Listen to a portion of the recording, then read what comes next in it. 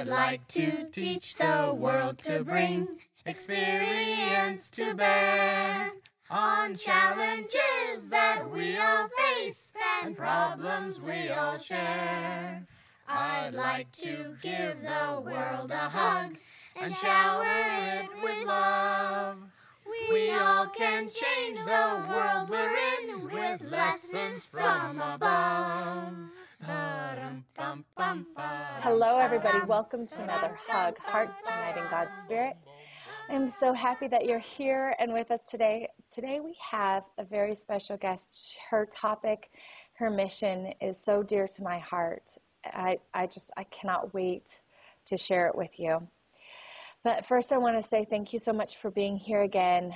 Thank you for listening, for being inspired, for giving us your comments, for interacting with us, for sharing this hug with your family and your friends and your social media family as well. And I just want to say thank you. And if you would, just take 3 breaths with me to really get centered here and now, and then I will tell you more about this beautiful woman here beside me. So go ahead and close your eyes. Just take a deep breath and feel your amazing body. And just call your power back into your body. Feel your toes and sit down deep into your hips, feeling your breath all the way down. And then take another deep breath, setting your intention on love and light and learning here, letting this hug embrace you in every level of your being. And 3, just take a nice deep breath and feel your connection with Spirit, with God, with Source, with Christ. However you relate to God, and letting that just flow, knowing that we are here together in this embrace. So if you don't already know me, my name is Antika. I'm the owner and developer of the Divine in 9 courses and programs and teacher trainings at fithappychristians.com. And there I have a free gift for you called Embrace You, where you can learn about the Trinity within you for perfect health, wealth, and wisdom, that wisdom that God wrote for you on your heart. And I share wisdom, other people's wisdom, because we all have our gifts each week here on this hug. And today I have a dear friend, Kathleen Frank, and she is a world-renowned international trainer and consultant, as she has contributed more than 35 years of her experience in marketing and communications. She is a frequent speaker at top events, a published author, and she contributes articles for many industry-related magazines, blah, blah, blah. Aside from her career as a trainer, speaker, and consultant, Kathleen is currently focusing on writing more books while establishing a nonprofit organization called Restoration Life Foundation, where she desires to help girls and women who have been sexually abused, molested, raped, and trafficked. Her latest book, I'm Fat and Nobody Cares, addresses the many issues that people face who battle obesity, and the reasons why the obesity epidemic is not solely limited to overeating. Through her own struggle and heartbreak, Kathleen attempts to uncover the roots of this rampant issue and bring light to the pain that she and many others have experienced through weight gain. All proceeds from this book will be given to Restoration Life Foundation. So, as you know, with my history, Kathleen, thank you so much for shining light on this subject, and I'm sure you're going to answer a ton of my personal questions, and it's just so great to have you here. I'm so excited to hear about you and your book. Thank you for having me. I feel like a kindred spirit here, so I'm going to have fun this morning with you. Yes. So why don't you just start with how God has really led you away from marketing and communications to a deeper form of communications and your own struggle and this book? Well, I was abused when I was a little girl. I first recognized it when I was 10 by my father. And, my parents are career people, and I was actually not supposed to be a career person. I was supposed to be at home raising 9 kids, and the Walton Family, that was my favorite show, and my parents were career people, so I stayed home and cleaned house, cooked, and did the laundry and the ironing and all that. And I don't know, I just kind of fell into a career. But I've always had the desire for writing. And so because I was abused, I told people about it, especially my mother. No one ever believed me. And that was, in the 1967, 1960 Right. era. So it's not like it is today where people still don't believe, but more people do believe now than what they Right. did then. And that era, people just swept it under the carpet and didn't want to think about it. And so I really had to be a fighter and just somebody who just would defend myself and make sure that I wouldn't get hurt again.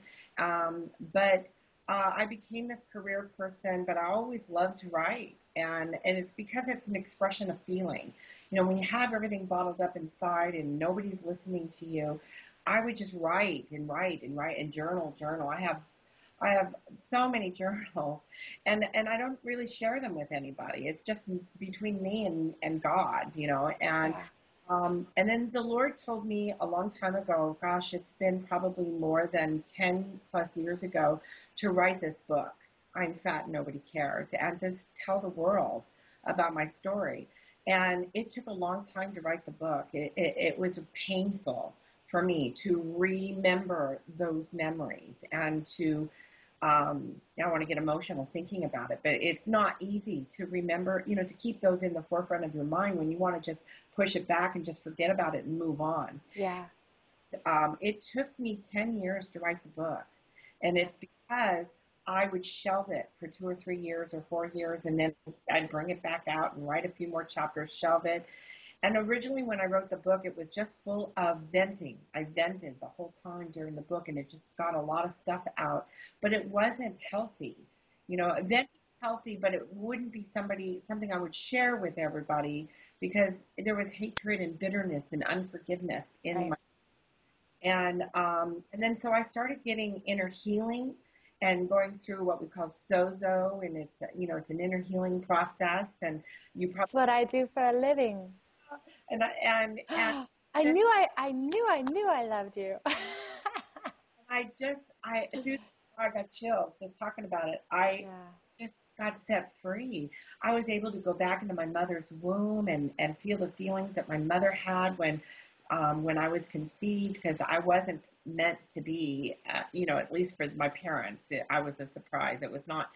My brother's 16 months older than me, and so she Wow. have a baby that quickly. So I felt those feelings in my mother's womb. It's an amazing experience to be able to go back into your mother's womb. And I just got this inner healing and forgiveness and this love. And because, during the years growing up, it's like, God, where were you when this happened to me? Why didn't you do anything about it? And I would blame God. And you try to have a great relationship with the Lord, but it's very difficult when you have a very bad relationship with your earthly father. It's kind of hard to have a good relationship, a healthy relationship with your heavenly father. I always thought my heavenly father had a bat in his hand ready to hit me over the head anytime I did something wrong. So, for years I was in this bondage, and I put other people in bondage because of the unforgiveness. Because not only you put yourself in bondage and you can't move on. Earlier we were talking about you're that little girl, 11 years old. Well, I was that little girl for 10-year-old little girl for all my life, and I Yeah. just never grow out of that experience. And although I moved on into a career, a wonderful career, and I've traveled all over the world and I've written books for my career, I still had the pain and I still had the memory, and I still would cry thinking about it, and felt rejected and unloved. And so as I was writing the book, and I shelved it and wrote again and shelved it, and then I started getting the inner healing, I brought the book back and started reading it from introduction all the way down to where I didn't finish it yet, but where I finished it till that point. And I saw, I don't feel that way anymore. Right. I feel that bitterness and that unforgiveness and that That charge um, leaves. I just was like Yeah. free. I was like Mhm. sense of freedom, and I was just very hard to explain to anybody. And so I rewrote the book, and as I rewrote the book, I saw that the book was for so many people, and I really wasn't writing the book to send it to anybody. I was actually doing it for myself. And then as I started writing the book, I started writing the book and writing it to people. Right. It's my memoir. The book is my life, my memoir, what happened. It doesn't go into all the little details because I wanted to make it, safe for teenagers to read. But it does go into the molestation. It goes into the bad choices I made with men in my life because I had a very skewed mind of what love was, and made bad choices in my life. And you can't go back and change the past. You can only take from what you have been through and then try to move forward into something more positive. And so the book has a message of hope, has a message. It talks about all the ugly stuff, but then it also talks about the message of hope and forgiveness and love and how you can have a life, really good life and a healthy life after this kind of trauma in your life, and that you can channel it for good and be able to help other people. I think that, the answer, where was God? And God showed me. He was there the whole time, but he gives us all free choice, free will, and, my dad had a disease. It's not, I don't think my dad wanted to do what he did. It was just, he had a disease, he was demon possessed, whatever you want to call it. Right. But it happened. Stuff happens to people. Right. Bad things happen to good people, and that's just the way this world is. And so we can either channel it for bad, like a lot of girls, the sex trafficking is another thing. I mean, I lived in Japan for 3 years. I could have been sex trafficked. I worked as a hostess in a international nightclub. There was no sex involved, but it could have been. And I was in this strange country, 21 years of age, and the head of the Yakuza, which is the head of the mafia, tried to get me to go to bed with him for $50,000. I chose not to do that, but I could have. I could have been one of those girls that said, heck with it. I've been abused. I've ruined my life. My life's ruined. Let's just go with the flow. And I kept fighting and resisting and resisting and resisting. And so that's why Restoration Life Foundation, through the book, the Lord showed me to put this foundation together to help. There's so many women out there and girls out there that need help, and they need direction, and they need to know they're loved, and that there is a love that's healthy, that a love that doesn't hurt. Yeah. And, you were saying earlier about you're so thankful for your girls that you broke the cycle. And that didn't happen. My girls also were, molested. And I would lie awake at night with my husband. My husband didn't do anything, but I would lie awake and think, is he still there? Because I'd get up and walk around if he wasn't to see where he was. For years, I couldn't even sleep at night. Yeah. I'm worried that my girls would be touched, unhealthy. And I think that's common. I mean, I go through that. I struggle with that. I have very open conversations in my house, regular conversations in my house. And I just have to get up and go and check all of the time. And I feel bad that I have to do that. But I'm like, you know what? This is part of just what I have to do. And going through what you need most. To go through what I need to go through. So you hope that you make the right choices. And unlike you, I started getting help at 13. I was put into I was almost 14, but I was put into the system in Colorado at 13. And so, I've been handling it, for many years. Was the talk therapy and the group therapy and my mother took me through rebirthing and different other techniques to help lessen the charge around it. But most of those techniques had you revisit and revisit and revisit the abuse, which kind of replayed it. It was like re-abusing. It didn't really do anything. Like I don't even like to visit it with my clients. I acknowledge it. I'm, empathetic and compassionate to the end, but then it's like, okay, now we're going to, yes, where is God in this situation? You see him standing there. Okay, can you hand him all of this? Can you hand over the part that you understand, the part that you don't understand, the part that you're confused about? Can you hand over the pain? Can you hand over all of this? And with that is the freedom, with the not visiting. However, I did have to walk through telling my story very openly for a whole year, last year, actually, just, as candid and open as possible. And it was wild. At the end, I was like, what did I just do? But I was just drawn to it. It's like, no, this is time to tell your story, completely be vulnerable with the entire world, and coming from a place of, I understand. Right. I understand, and there's hope. And that's what I'm really getting from your book too. It's that, Right. It's that affirmation of, I understand, but I'm not going to stand in the life is whatever, negative, or this is going to repeat. I'm going to stand for the change and the hope and put my faith in love.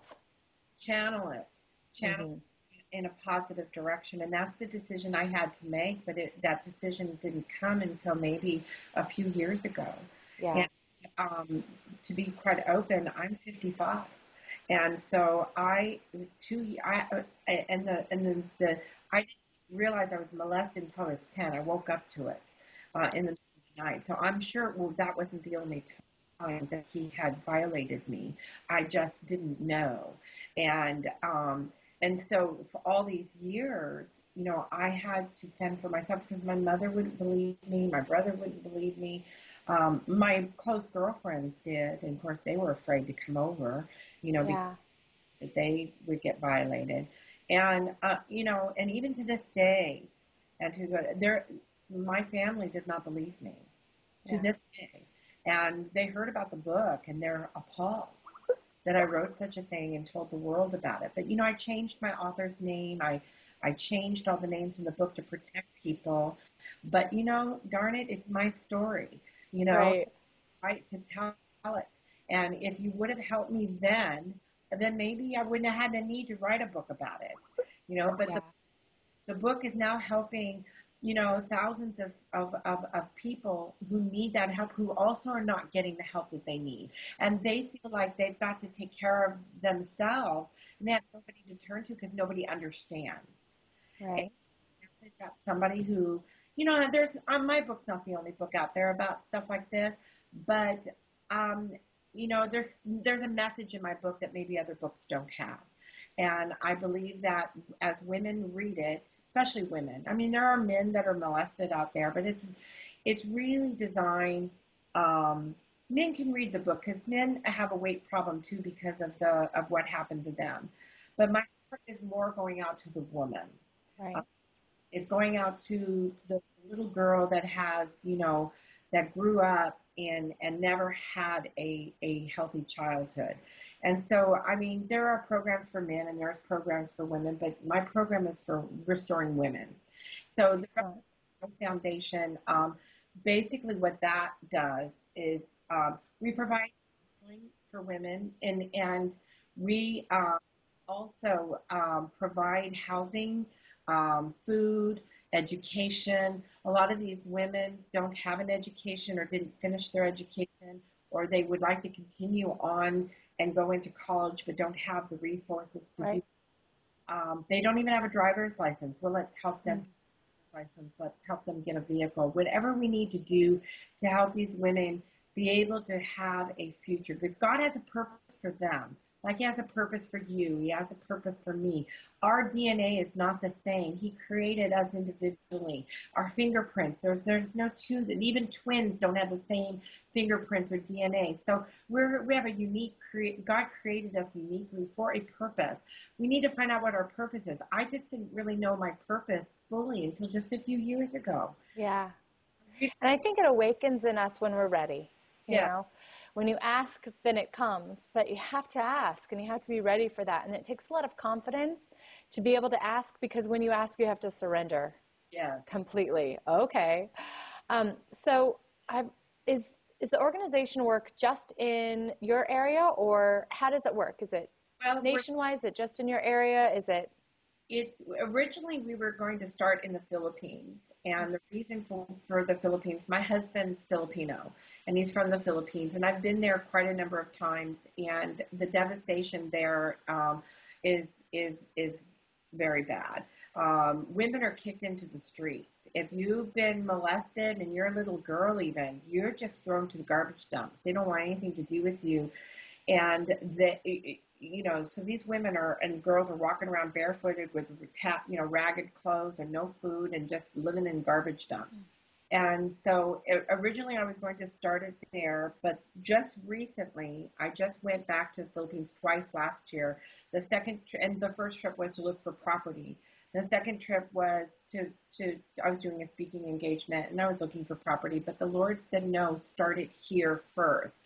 And then once I started here, then we'll branch out to other countries. I was in India as well in September, and so I started asking around, because in India, the primary religion there is Hindu, and they do have Muslim as well, but the primary, there's only 2% Christianity in India. Mm-hmm. I didn't think that India had a problem with molestation and incest and all of that. And I started asking around when I was there in September, and it's huge. Yeah. Huge. And there's like little to no resources there. So now it's like, okay, God has had me go to India and the Philippines, to China and to Africa, those main countries. I think he put me there so that I could open up these ministries there, these foundations. I don't really like to call them ministry. It's a foundation. Yeah. And, because I don't want to call them shelters. It's a community. It's a community to be able to bring these women and give them hope. So we're going to give them healing, clothes, a place to live, and we won't do it forever, but our goal is to get them independent, self-sufficient, so that and give them a trade, so that way we can take them and find them jobs. And so we'll find. So it'll be worldwide. Right. Excellent. Now, that it's going to, but I have connections already established in those countries that want it there. Excellent. But funds, it takes money to do this, and so. And the money is coming. It's coming. So tell us a little bit about the roadblocks. So you have the foundation, you have your beautiful book. Would you hold it up, actually, so people can see the cover? Isn't that awesome? And would you just tell us a couple things? Like there's the blocks for I think you really hit it on the head, and I read it in your bio about the blocks not being overeating. Right. The weight not being about overeating. And we have about 10 minutes left. I just wanted to take a moment and really talk about that, because I know I myself have experienced the inability to lose weight in the natural ways, and that's my expertise, my profession. And so when it doesn't work for you the way that it works for all of your clients, you're like, what's happening? And so I know it has to do with my history and my beliefs and my blocks. So will you just talk a little bit about that and just educate everybody? Because I don't know if many people realize that it's not their fault that they may not be losing the weight. When after what happened to me, I started developing a weight problem and didn't understand why, and just pack on the weight. And so I was about 20, 30 pounds always overweight. And then I'd lose weight, and then I'd gain weight and lose weight and gain weight. And I found out later, recently actually, that the reason why I was losing weight is when I wanted to be attracted to men. When there were times that I wanted to be attracted to men, somehow the weight just fell off. I didn't do anything. I didn't exercise. I didn't diet. When I dieted, I didn't lose weight. I actually gained weight. Mm-hmm. Yeah, that's what happens to me. Started studying this and found out, it's in my book in one of the chapters, it's called Our Digestive System is Your Second Brain. So your digestive system is your second brain. Whatever is going on emotionally within you affects your digestive system. So you could cause yourself to gain weight or lose weight just through your emotions. And it's not a matter of eating a lot of calories. Like some people gain weight because they do eat too much. Right. For me, that was for the case. I was not someone that would eat 12 cookies. I would not be someone that could eat. I never had an eating disorder or any kind of problem in that area. And I've been on so many weight loss programs. I actually got as large as 350 pounds. And I'm only 3. So that's big. Yeah. A 5X to a 6X. Yeah. Now, since I've gotten healed and delivered, 100 pounds came off like that overnight. It was 100 pounds. I didn't diet. I didn't do anything. But for somehow I was able to release whatever was holding me back and causing me to gain weight. And I believe that we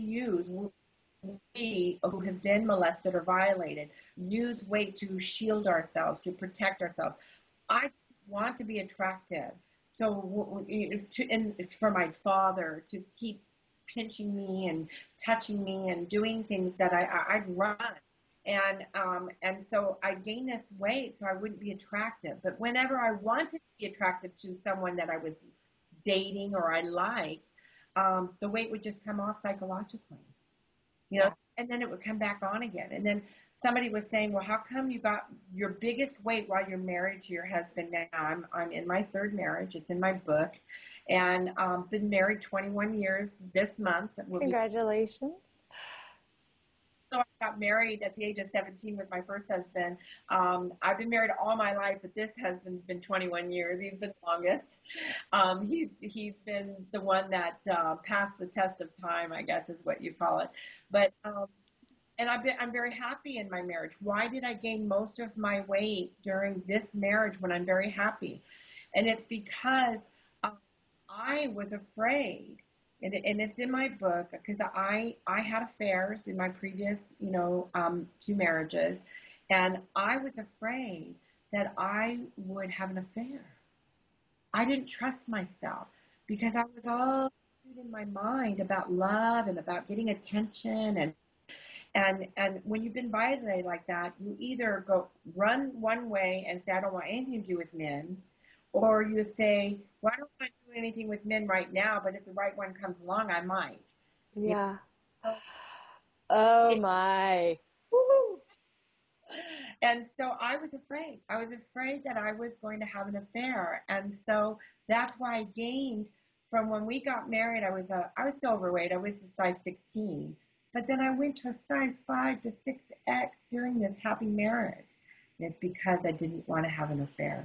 So it's that protection mechanism, but the protection looked a different way. Like you didn't want to be bad. You didn't want to repeat or act out on the pain that you had experienced before by sabotaging the relationships. You gained weight, so yes. You wouldn't feel attractive enough to make that mistake or to attract the other person. Yeah, that struck a chord with me. Absolutely. So it'd just be something I can definitely take to God. So do you work with people? You said that your organization has counselors and support for people. And how would people get in touch with you to get that support outside of your book? And how do people get your book? Okay. They can go on Amazon or Barnes & Nobles and just get the book there. They can get it in Kindle if they want to, or just order it. They can also order it from us, but I encourage people to order through Barnes & Nobles and Amazon unless they want an autographed copy because it just makes the book more popular out there. Yeah. But if they want an autographed copy, then they can contact us. We have a website, KathleenFrankAuthor.com. Okay. I have another website, which is restorationlifefoundation.org. Okay. And there's a link to Kathleen Frank book there as well. Every month we have a blog on Restoration Life Foundation about molestation, incest, sex trafficking, and I write an article so people get updated information about that. And there's this month, by the way, we have steps to healing. So if people want to get some steps to healing, we can do counseling over the phone if they're not in our local area. We can set up counseling sessions right over the phone. You don't really need to see that person. We can do a video conference if they want to, or just right over the phone. So they can call our 800 number, which is 866-350-LIFE. So it's 866-350-LIFE, which is 5433. And or email us. We can even do email. Whatever it is that they need, just let us know, and we will do what we can to help them. So definitely ask and you shall receive from Kathy. Make it known to us what you're doing. Okay, excellent. So we're going to have all of those links, that phone number, everything right on the page at fithappychristians.com, HUGS. So you'll be able to just take those links if you're listening from that page. If you're watching on YouTube, just jump on over there. The link is right next to you, and you'll have it. And, Kathy, thank you so much. Thank you for what you do, for everything that you just shared. I know it takes so much courage to stand up and say, this is what happened. It takes even more courage to stand up and say, this is what happened, and it's okay. That's right. Thank you for having me. I really enjoyed this interview with you. I look forward to more in the future.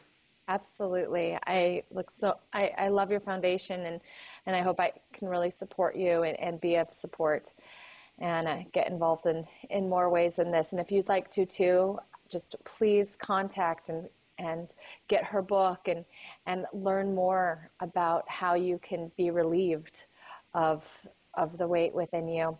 And I also have a gift for you, the Embrace You course at fithappychristians.com. You can jump over there and learn about how your body really is that protective mechanism for you, for your life, and how you can utilize it as a tool rather than as a prison, and how you can utilize your vibrations, so your emotions, your beliefs, and call back your power to really own your vibe, what we call it over there in the Trinity, and have a relationship with God, with Source. My language is Christ, so you can let go and allow Spirit to truly transcend you above and beyond all of this physical matter down here. And with that, jump on over to fithappychristians.com and get the Embrace You course, my gift to you. Contact Kathy, and until next time, enjoy this embrace, and thank you so much for sharing it with your friends and your family. We appreciate you. Bye-bye.